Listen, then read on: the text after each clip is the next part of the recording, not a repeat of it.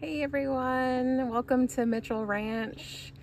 We just wanted to introduce ourselves. We have lived at this property for just under a year and we have just under 5 acres of land.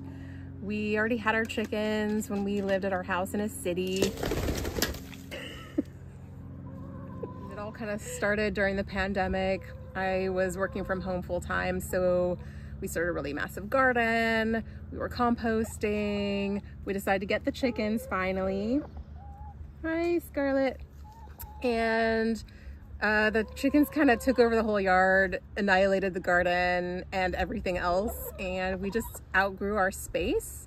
So we decided to buy a bigger property, and we bought this one last October, and we kind of just made a space for the chickens.